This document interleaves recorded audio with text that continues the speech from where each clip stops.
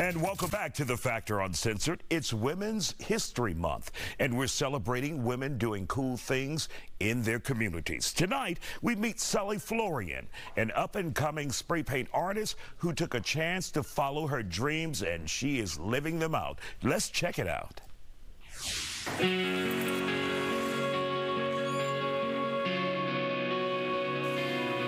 So, Suly, when did you start painting, and when did you realize you had a talent like this? Oh, since I was a little girl. I've been painting probably 4 or 5 years old. And so, did someone say, you have real talent, or did you see it yourself? It wasn't until I went to school that I realized not everybody could draw. And so once the kids... Stick people. Right. So once the kids and the teachers started saying something, that's when I realized, oh, okay, this is something a little special that I have. And so when did you say to yourself, I want to make this a career. I want to put my artwork so the world can see it? That came about 8, 9 years ago. I was on the verge of turning 30, and I said either now or never. So you did it? I did it. And so how would you best describe, I see here, you have Barbie up here, and Little Mermaid, yes. Right? So how would you best describe the type of art you do? So my specialty is portraits. This is my favorite thing to do. It's what I've been doing practically my whole career. But I jump around from different kinds of genres and different styles and materials even.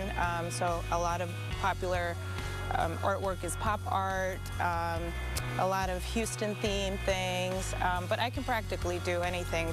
This is just my favorite and what I specialize in.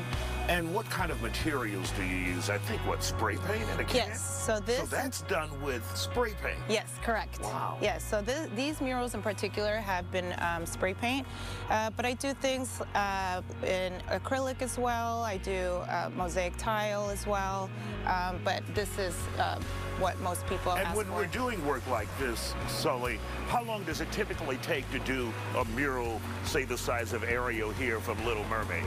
So Ariel took me about, I believe, 2 days or so to do. Yes, yes. This one was a little easier. Barbie, because of the angle and the details, they were a little smaller, more compact. It took me about 4 days or so to create. And so when you create something like this and you give it to the world and someone says, that's beautiful, that's wonderful, how does that leave you feeling? Oh, it leaves me excited. I think that my favorite part, if I'm doing, say, a mural for a brick and mortar, somebody that's a business owner, and I can translate whatever's in their mind onto the wall, and they get so excited about it that they think, oh, this was in my mind, and now this is what it looks like.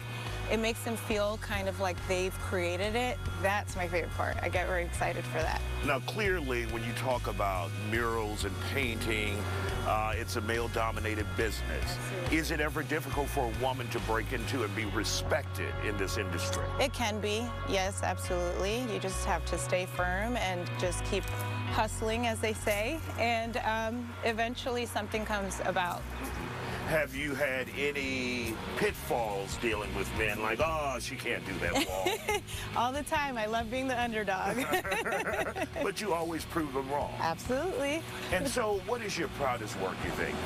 My proudest work, I'd say I've done a lot of work in the 3rd Ward, and because it's with the community and I can bring the kids from the neighborhood in to be a part of it, I think that sometimes is my favorite thing to do, just because it tells a story with the community. It also brings excitement to kids maybe looking forward to doing something like this, and then it brings something into their neighborhood where they possibly may not have the opportunity to see or have in their neighborhood.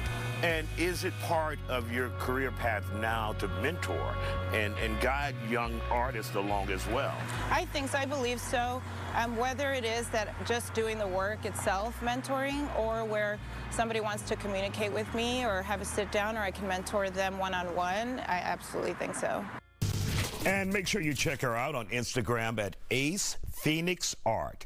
At Ace Phoenix Art. She has some fantastic, incredible work.